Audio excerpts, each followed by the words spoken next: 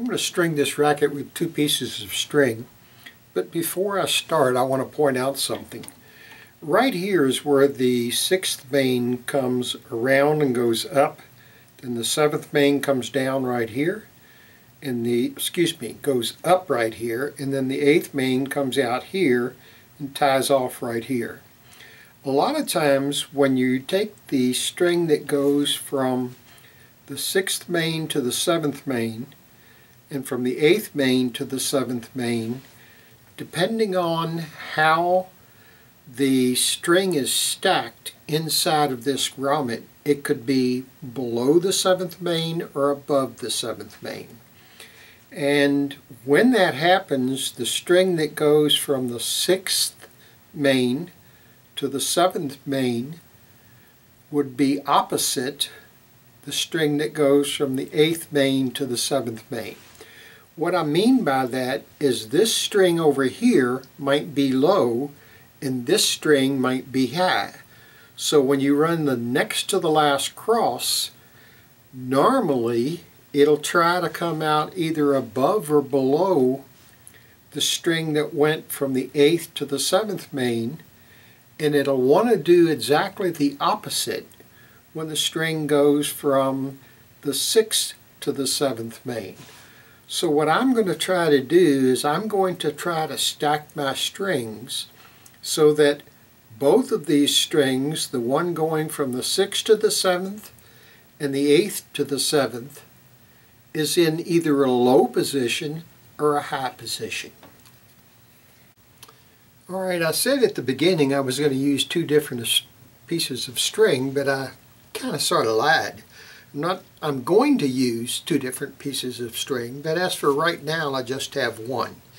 And the reason I do that is so that I can use what I cut off the long side, which is over here on this side, to string all my crosses. Let me get into stacking these strings between the 6th and 7th main and between the 8th and 7th main. I'm going to tie off the 19th cross down here at grommet hole 6 throat. So I want the string that goes in this channel from the 6th to the 7th main down low. So I've taken an awl and I've put it in the 7th grommet hole above the string that goes from the 6th to the 7th main. Now I'm going to tension the 7th main. Now I'm going to tension the 8th main. Now what I want to do is I've got a great big long tail here because this is what I'm going to use to string all my crosses with. And I want to get this tail tied off and cut so that I can start stringing my crosses. Right now I've ran this in on purpose so that the tail right here that I'm tying off on this 8th main is above this 7th grommet. So now if it's above it here and I go under it like this and pull this string around, it'll be below that string. So I'm just going to go on and pull it through.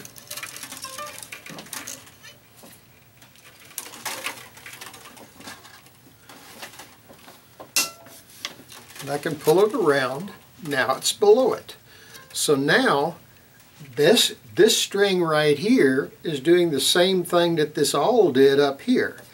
I can move the awl if I want and put it in this string before I tie off, but there's no real need to. What I'm going to do is I'm going to tie my knot.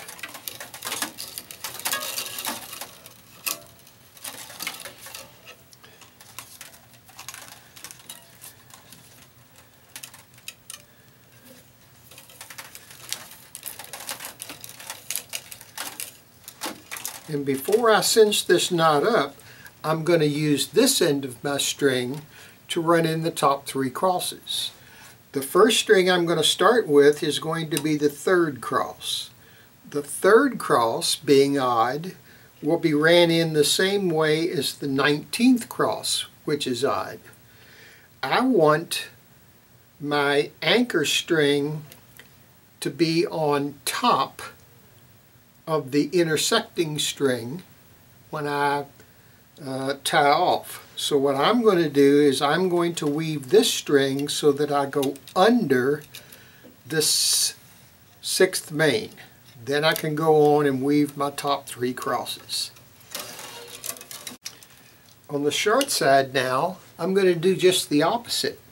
I want my strings to be in the top of the channel so I can go in below those strings. So I'm going to put my awl in the grommet hole below my string that goes from the 6th to the 7th main. When I get down to the bottom now, this time instead of wanting my string to go under this main, I want it to go over. So it forces this string on the outside of this channel here to be in the top portion of that channel. So since I want it to go over, I've got this string cut at a slight angle, and I want it angled up so that when I stick it in there, the string actually goes above that 7th main, and it did. So now I can just go on and tie it off.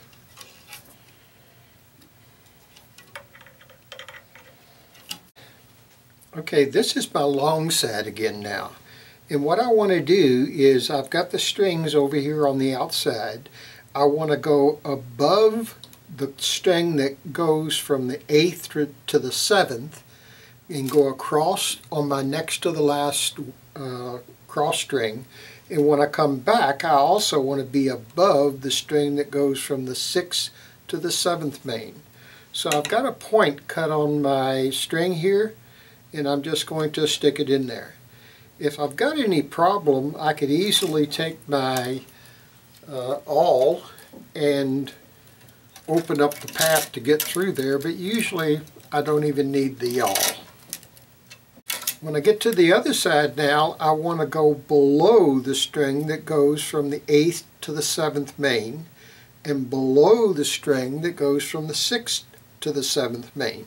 So now what I want to do is I want to angle my point so that it's pointing downward and push it through there. That one came out on the right side too. Again, I want to be below the string that goes from the 6th to the 7th main. So I look at my point and then weave my bottom cross. Over here now, I want to be above the string that goes from the 6th to the 7th main. So I want my point angled upward.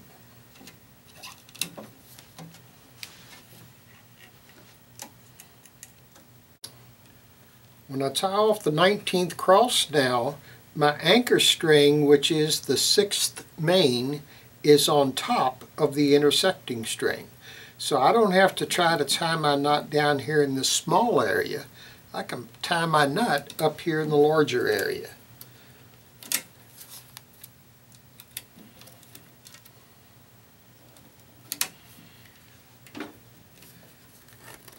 And when I cinch up the knot, it'll slide right over the top of that intersecting string. Let me show you what I ended up with. This is the long side, or the side where I tied off the bottom cross. To begin with, the 17th cross comes out right here and goes down to the 18th cross, and when it goes into this grommet right here, it goes in above the string that went from the 8th to the 7th main. I weave the 18th cross, I come back on the 19th cross, it comes out above the string that goes from the 6th to the 7th main, and whoops, and ties off in this grommet right here.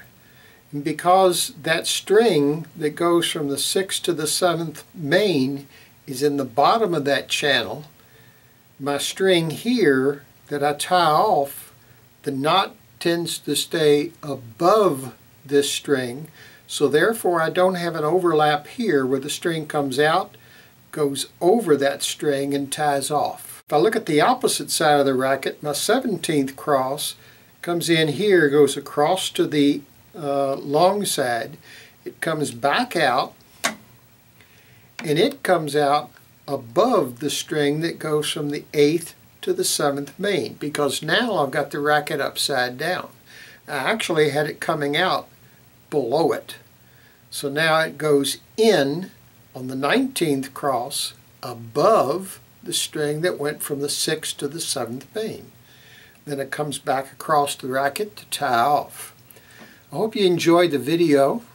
If you got any questions or comments, leave them in the comment section down below, and I'll try to respond to them as quick as I can. Have a nice day.